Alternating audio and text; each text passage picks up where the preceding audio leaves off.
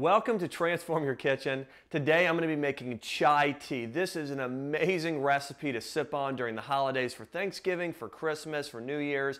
When it's cold out, it's good to get some of these warm fluids in your body, and it's healthy, so you can skip the Starbucks and some of that other stuff out there that's not as good for you and do this natural form of chai tea. What we're going to start off with is some almond milk. Okay, so you're going to start off here about 1 cup of almond milk, like so.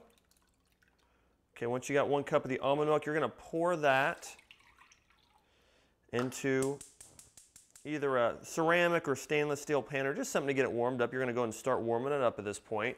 The next thing we're going to add in is some maple syrup. We use grade B maple syrup. You're going to use about 1 tablespoon of this or so. Depending on your sweet tooth, you can add a little more or a little less. So we're doing about a tablespoon there. The next thing you're going to add in is some cinnamon. Okay, so we're going to add in some cinnamon.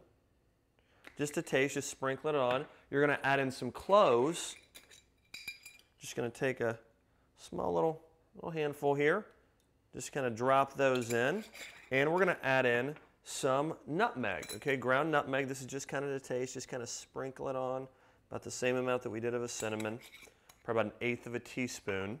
And then what we're going to do is sit here and just start stirring this up. Now, while we're waiting for this to get warm, I want to talk a little bit about the health benefits here.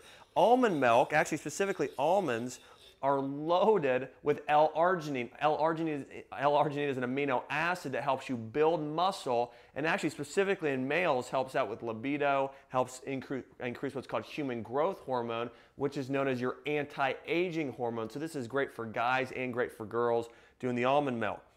Grade B maple syrup has got a lot of good antioxidants in there. And then nutmeg, cinnamon, as well as the cloves are some of the highest herbs on the antioxidant chart. Actually, of all herbs and all the foods on the entire planet, these are 3 of the top 5 antioxidants in the world. So if you actually did 1 tablespoon a day of cloves or cinnamon specifically, you'd be getting your entire daily amount of antioxidants you would need. So that's why this is also great. You could call this the chai antioxidant drink as well. There's so many antioxidants there.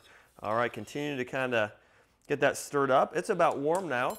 Doesn't take long, just a couple minutes or so. We've got a nice mug here. And what you're going to do now is simply take this chai tea, pour it in, and I would drink this, but I don't want to burn my tongue. So anyways, you've got your chai tea here. Looks great. We'll get a picture of it. And try it out again when it's cold outside. It's nice to get warm with some good chai tea.